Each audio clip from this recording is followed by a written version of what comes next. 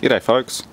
Well, some of you might have noticed I was looking for a bit of help with this on Google Plus, and there was a lot of help given.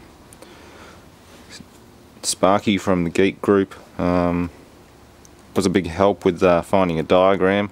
I had a bit of a look around, but I couldn't find a reference for the model on this one. They must change them from series to series, but the diagrams are the same. We got partially working, and yeah, there's still no response from the potentiometer, but I was able just to program it to go flat out from 0 to 50 Hertz, and it tries to run, but it doesn't. It sounds like the phases are crossing over each other or out of phase, and it doesn't matter how I wire it, it just doesn't change anything.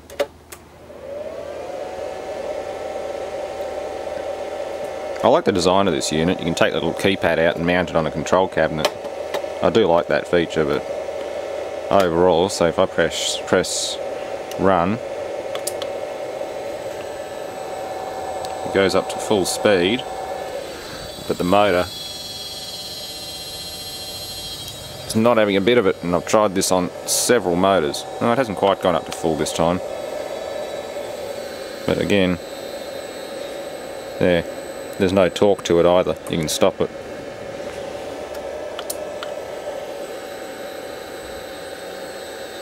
Nothing. And I've tried this on several other motors.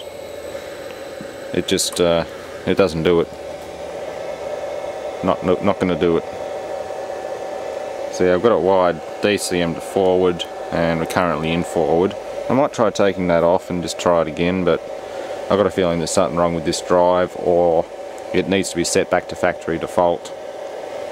And likewise, I've tried the internal-external jumper for the pot. It changes nothing. I think now it's on internal, which there isn't one, at least on the panel anyway. But no, nothing seems to change it, unfortunately. Might almost have to go with digital input. Use the RS232 input. Yes, RS positive, negative there, as well as analog and digital signal input. Anyway, if anyone's had much experience with these, let me know. And I know someone was saying that they bought one and it was just a piece of junk. He ended up stripping it for parts before he even got it going. Like, it just wouldn't work. So hopefully I don't have a lemon.